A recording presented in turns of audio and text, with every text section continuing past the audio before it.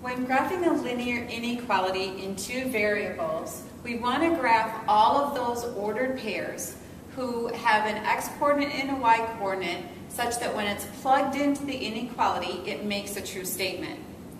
When we're looking at graphing an inequality on an xy plane, what we need to do is we need to find the boundary between the part of the graph that holds all the ordered pairs that make the inequality true and that part of the plane where the ordered pairs are that it isn't true.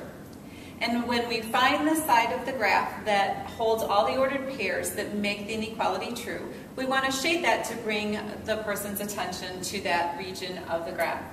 Now to do this, what we do is we start off with graphing what's called the boundary. And the boundary is the cutoff between the part of the plane that has the ordered pairs that make the inequality true and the part of the plane where it's not. So the boundary we can graph by looking at the original inequality and replacing the inequality symbol with an equal sign. So we're going to write 2x minus 3y is equal to -6 to graph the boundary. Now before we go too far into graphing this, there's another thing that we need to be careful about when we're working with graphing inequalities with the two variables. And that is whether the boundary is actually part of the solution set or not. If the inequality is like this one and it doesn't have the or equal to notation in the inequality symbol, then the boundary is not part of the solution set. And I need to show that somehow in the picture. The conventional way to show that in the picture is to graph our boundary dashed or perforated, whichever way you want to think about that when you look at the wording of it. So because I don't have the or equal to, I know I have to graph it with a dashed boundary. If it did have the or equal to under it, then we would graph it with a solid boundary, because that would indicate that the boundary is part of the solution set. So I always like to make a note to myself when I'm starting the whole process so that by the time I get over to graph the boundary, I remember which way I need to draw it. Now let's get back to graphing the boundary. When I look at this equation for the boundary, I notice that it's a linear equation and it's in general form. I have the x term and the y term on the left side of the equal sign equal to the number on the other side. So to graph this, I can graph it really easily by looking at the intercept method of graphing. So looking at the intercept method of graphing, first I'm going to put 0 in for my x and get what my y-coordinate is if x is 0. So we have 2 times, take out the x and put in 0, subtract 3y is equal to -6. Well, 2 times 0 is 0. 0 subtract 3y is a -3y is equal to -6. When I divide both sides by -3, I get y is equal to 2. So I have 0, 2 is my y-intercept. Now let's put 0 in for y. Go to the original boundary graph that we're working with. 2x minus 3 times, take out the y and put in 0, is equal to -6. Well, 3 times 0 is 0. 2x minus 0 is 2x, is equal to -6.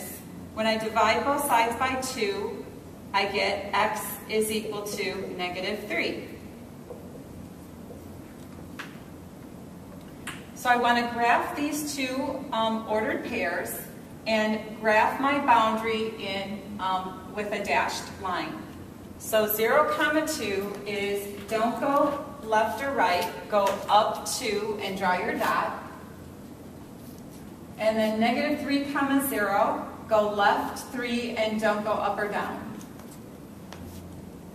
And then we're going to connect these with a dashed line. So that's my boundary. Now, this is the boundary between the part of the plane where the ordered pairs are true on one side of it as far as plugging them into the original inequality, and on the other side, they won't make it true. So the next thing we need to do is just find which side of the boundary line we should shade in order to show where the ordered pairs are that make the inequality true. And to do this, we can test a point on either side of the boundary. Testing 0, 0 when your boundary doesn't go through 0, 0 is just an easier point to test.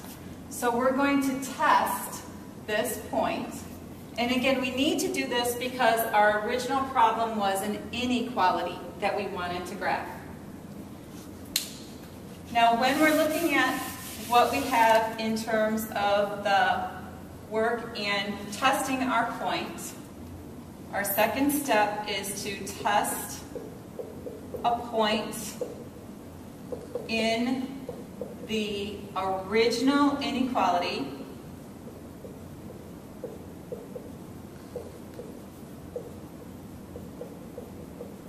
to see which side to shade.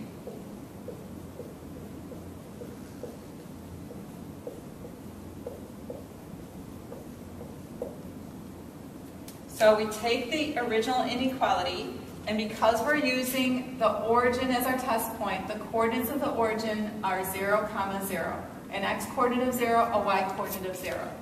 So we have 2 times, take out the x and put in 0 for our test point, minus 3 times, take out the y and put in 0. And we want to know, does that come out less than -6? Well, 2 times 0 is 0, minus 3 times 0 is 0, and 0 subtract 0 is 0. Is 0 less than -6? That's what you want to think about. Well, 0 is not less than -6. So this is no for that test point. So the test point did not make the original inequality true. So no point on the same side of the boundary as the test point will make it true either. So the ordered pairs that make the inequality true are actually on the other side of the boundary. So we shade on the side where the test point didn't come from, since this came out no for the inequality when we tested it. And there is our graph of our inequality. 2x minus 3y is less than -6.